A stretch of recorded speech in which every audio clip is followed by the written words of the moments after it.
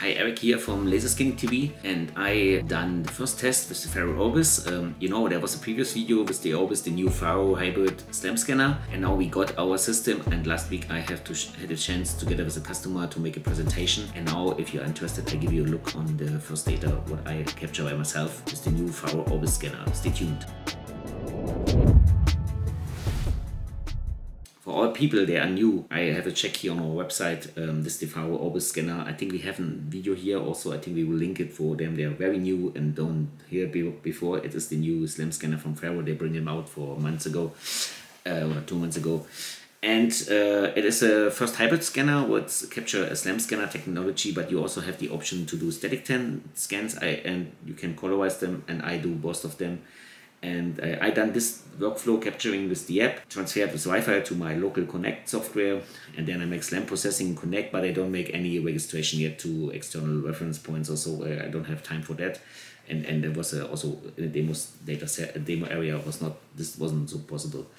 And then we have the other complete stream. What you can see, you can do it more or less also in the cloud processing, but I do it on my PC. Now I'm open the data. I use here PointCab software, PointCab 3D Pro. PointCab, there's also an OEM version. The old name was the geoslam Draw. Also they have some functionality of PointCab is also available as a product for the FARO Orbis now. I don't know if they named them FARO Draw, so I can tell you this now. What is the new name? And what I done is, this is outside of the office. We capture some points in both levels. You can see it here. We have 2 levels store, and you see it here also from the side. And we don't capture all, we only some areas and what's already our area from our office. So, but the interesting one is I done here some layout in this office. That's the area where we generate the section, the layout, and I jump now inside of the layout. See it here. I like to show you the results, and I'm super amazed about these results. Look how clean the data set are. You see no area we have double lines, what is often problem if you're using SLAM scanner. Also for this data set we don't have any double lines. Here we have also below we see the heating system, and here we have the window shades here, what we also can see, window blades, what we also can see here in this data set, or here like here the window opening here from the window. It's pretty detailed. I from my point of view, I would say, or here like looks, this is an internal wall like this, so this typical office wall where you have it between 2 working places to absorb the noise, so you can see it really clear. Of course you have some, it's not here the best reflection because this is like a textile surface, so it's not a flat surface like a wall. But you see it's a pretty good data set. Looks here, I would say you definitely can work with that. You see here all the details. If you want to do a 2D draw of this, I think that should be super possible. And I do also some other sections like the outside. This is the back window in PointCab. Of course we have here some projection, yeah, but I like only to see you.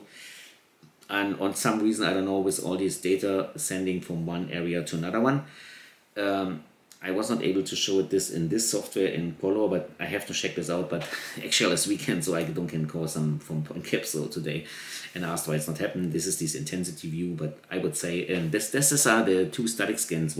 As we've done some more, but these are these 2 static scan. One we do outside, but we still stay more here in this area.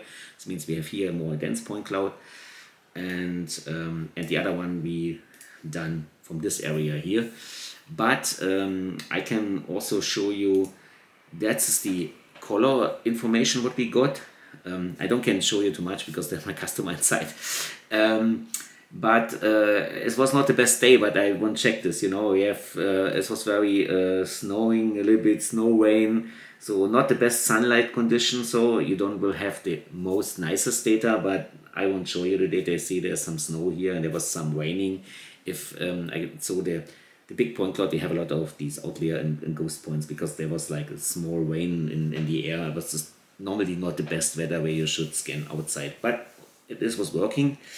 And for this I jump in the last one inside, and this is the dataset exported at E57 in CloudCompare. And I think the displaying here in CloudCompare is pretty good. So this is the intensity picture what we got from the scanner.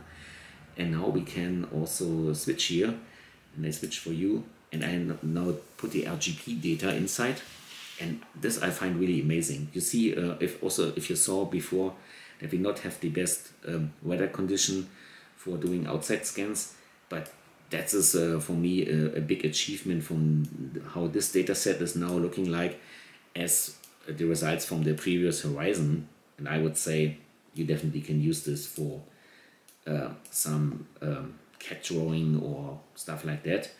I will also jump in the other scan what we done. Now I have to move here, so for you to see, it's not fake one what I'm doing, it's a real data set. And then I look outside from here to this office, and now I also display you here the color information, and looks here, it's pretty decent data set. Amazing what you can achieve with the scanner outside. It's one data set from this, but if you look here, these how the door is opening, the color overlay, the color projection, and also the cleanness of the data. It's not so big in noise. I would say the quality of this scanner, you see here some of the outlier points what I mentioned before from this weather condition, like also here this water pipe and all these small stuff. Also the color overlay looks pretty good to me, and also the noise of the data is pretty clean. Yeah, it's definitely complete another data set as from Horizon. And you know, I do it a while. I would say the first terrestrial laser scanner don't have better results at what we see here.